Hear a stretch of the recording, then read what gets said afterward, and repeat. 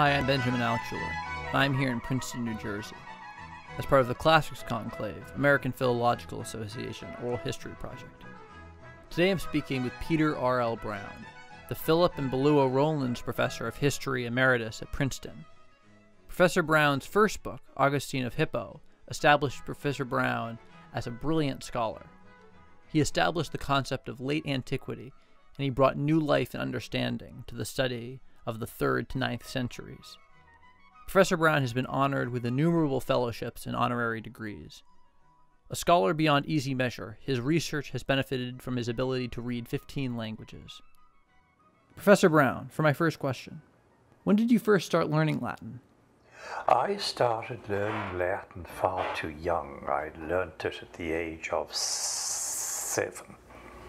I was taught by a cousin of W.B.B. Yeats in my Irish prep school. And this was during the war, and as it was a Protestant prep school, we went out of our way to have a meat Irish stew every Friday. And he, who was a poet in his own right, would come on Friday to attempt to teach the young Latin, which he wasn't very good at. So that was my beginning. I think that's actually is the way it often happened in an English-Irish background. Latin was one of the first foreign languages you did. You did it before French. You did it in fear and trembling. It wasn't much fun, quite frankly, and it was really only in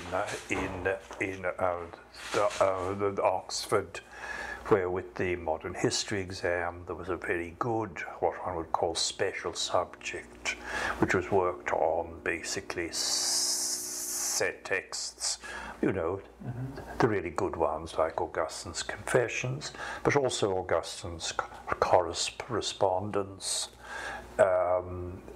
where then I actually really found that Augustine's Latin was clearer than any of the rather ye olde Victorian translations. So I guess my conversion moment to Latin was when I found I was reading the Latin side of the Loeb Library rather than the English side. There's some people who study history of classical times without ever looking at the actual texts. What do you think you gain from reading the sources in their language they were written rather than a translation?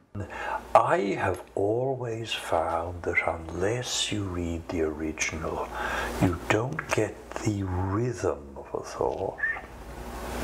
You don't really get the rhythm. And I think this is particularly true in both Greek and Latin, because they're both very rhetorical languages. People write so as to persuade. They don't write to record.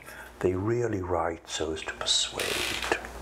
And to read something like Augustine's City of God, or Augustine's Confessions, particularly the City of God, which are in the Ciceronian manner. Each book is a great long speech, such as Cicero himself would have been proud to have delivered. Augustine's doing it in his study, Cicero's doing it in the Roman Senate, but they're both doing the same thing. And unless you get the rhythm of persuasion, you lose something. You can tell anyone what the guy thought, but how he came to think it and how he tried to make you think it. That's the other thing which I think is absolutely crucial is the weight of words. This again is for a historian. You can't. I found this when I learned Hebrew particularly, that certain basic concepts are just in the words.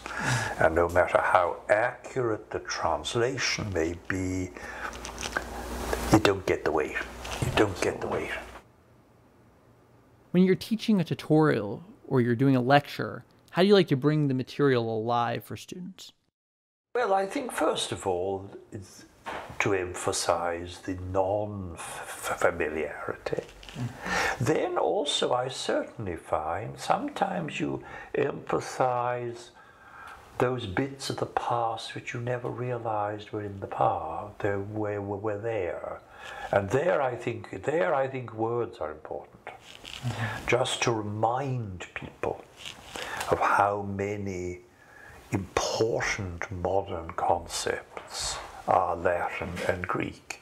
And this is not just technical words, it's deep, deep down legacies of, as it were, heavy words. So I very much give them a sort of heavy word account and make them realize that an enormous amount of the world is influenced still by this.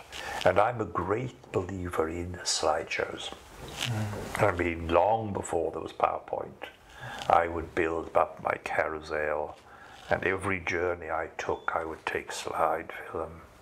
And I tell you why. It is two things. First of all, you know, these guys don't know what a Roman arch looks like, or they don't know what North Africa looks like. It doesn't look like the state of Massachusetts. It really doesn't. So you get them into a real concrete landscape. The other reason I do it is that, of course, these are societies of very low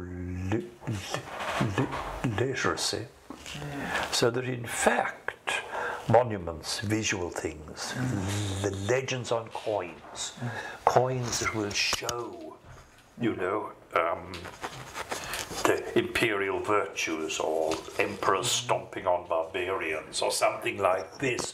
They are the equivalent of modern broadcasting stations.